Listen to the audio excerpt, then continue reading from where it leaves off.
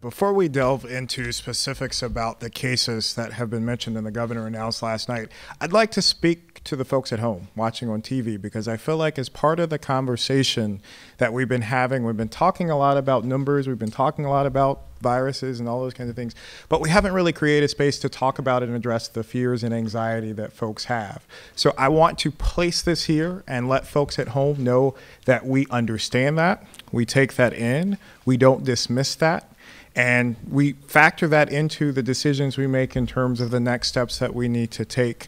So we don't only just think about a clinical perspective or an epidemiologic perspective, we also think about the anxiety that it brings in terms of something that's new, that we've never seen before.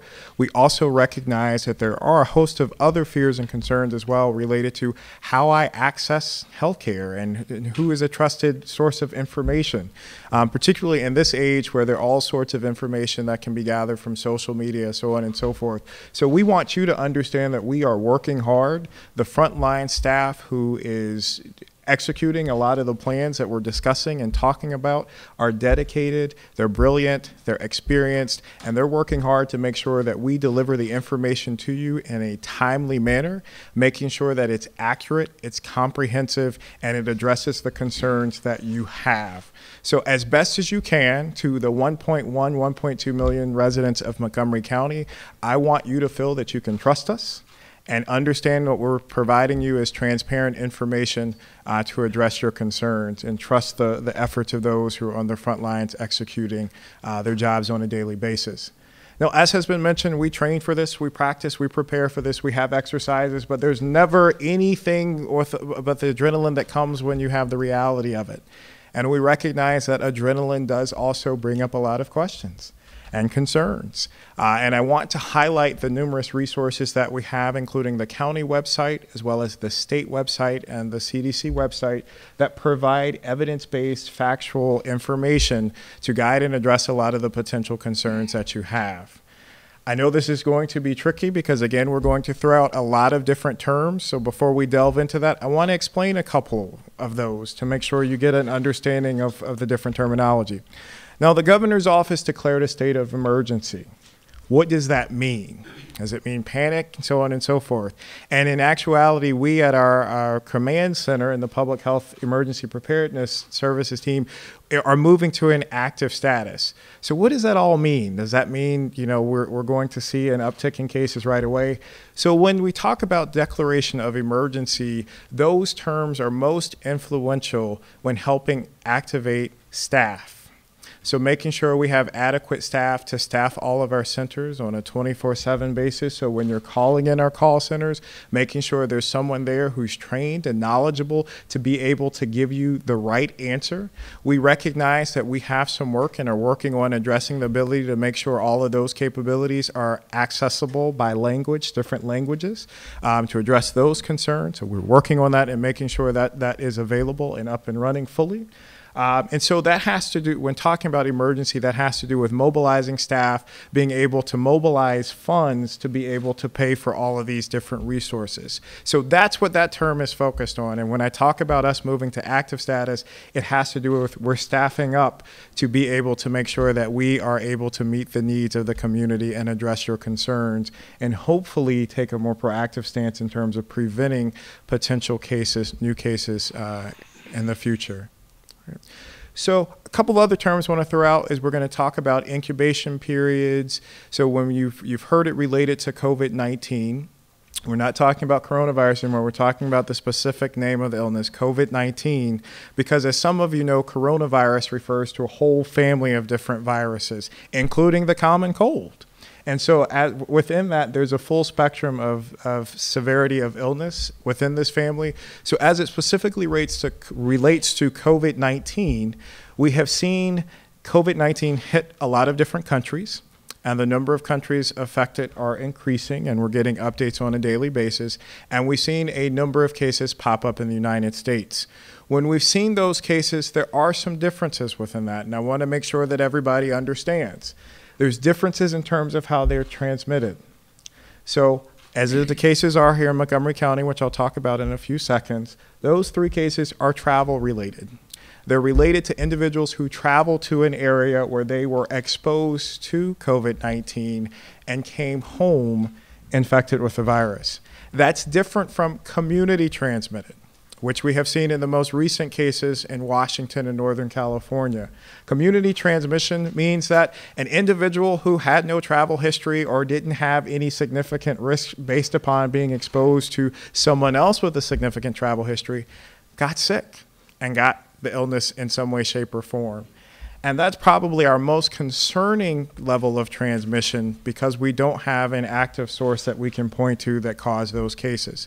I want to be clear, as best as we know today, based upon the clinical data and the epidemiologic data that we have available, we don't have any cases of community transmission within our community. Everybody clear on that? As of today, as best as we know, we don't have any evidence of community transmitted cases of COVID-19. Now, we do have 3 new cases that are tied to travel-related exposures. The press conference, the governor's press conference last night, Deputy Secretary Phillips laid out a lot of those criteria and those individual cases. I want you to know that the state has been working on doing contact tracing.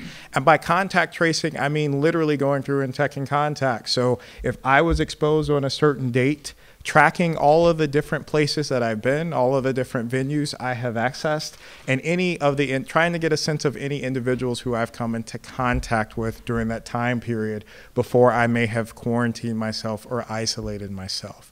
And so the state has been actively working on that since they heard about these cases. And we have joined in that effort, helping assist them in terms of helping complete that investigation. There is no set timeline within which that will be completed, other than to say it is being done expeditiously. And as part of that, other contacts may be deemed high risk and require testing and follow-up. And there is the potential that we may see other cases tied to these index cases within our jurisdiction. But what I want to also emphasize that Deputy Secretary Phillips mentioned is that all of these cases are doing well clinically. They're all doing well clinically. Everybody get that? They're all doing well clinically, okay? And so that suggests that the severity of the illness, that even if it's here, remains in a mild to moderate category. And for some of you who may have been at our briefing on Tuesday, we know some of the information has changed because the world is rapidly changing around us as it relates to COVID-19. We talked about how there's some populations who are predisposed to having more adverse outcomes than others. We recognize that individuals who have a host of chronic conditions or acute health conditions that may predispose them to poorer health status, our elderly population and individuals who have concerns about their immune systems may be more susceptible to developing a more severe form of the illness. But again, I want to repeat what I said a couple of phrases ago. The 3 cases involved here are doing well clinically and for the most part their symptoms have abated. They are all under isolation. They are not being exposed to the community right now. And again, emphasizing the state, as well as in partnership with the local health department, are completing the necessary contact investigation to find out if there are others who are at risk of exposure. So those are the cases that were mentioned last night. We have been in close communication with the state and talking back and forth and gaining more information. At this time, based upon the total and some of the information we have available, including clinical data, epidemiologic data, as well as any other anecdotal data that's relevant to the situation, we are not recommending any large-scale closure of any of our government buildings, facilities, including schools. What we are recommending to folks, as has been pointed out by the county executive and Council President Katz, is to continue to do the precautions that we have listed before. Washing your hands thoroughly, washing surfaces. If you are symptomatic, staying home from school or staying home from work. One other thing that came up in a meeting this morning that I want to highlight, and I'm very thankful that was part of the discussion, is this notion of travel. So Travel histories, travel itineraries are being updated on a daily basis. We see countries added to the list from the federal perspective in terms who's level 4, level 3, level 2, level 1. What that means is the government has determined that based upon the information they have, the number of cases and the level of disease in those particular areas, those places are being designated high risk, low risk, medium risk. And those advisories are what are used to advise you, should you be going to any of those destinations, such as in several weeks over the spring break period. So while there are very limited and few travel bans to certain places, be mindful of that. And it would be a good idea to look into those travel warnings for international places, but also be mindful on a domestic level as well. There is no current guidance, and we haven't put out any guidance from a jurisdiction perspective. We're thinking about that and looking into that in terms of saying you shouldn't go to this place or that place. But it would be mindful and important to start thinking through that as you make your travel plans or think about that over the next several weeks. So stay tuned for those types of announcements.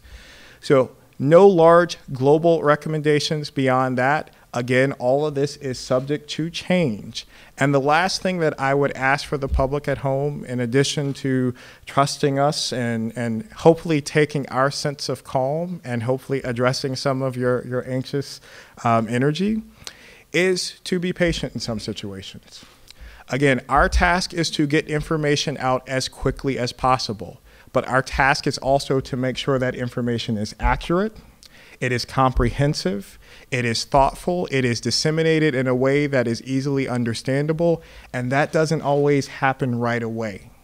And so I hope, as best as I can convey, the information that we are putting out has gone through that process, has been vetted, and we have made sure it's accurate, it's factual, and it's potentially addressing the concerns that you have.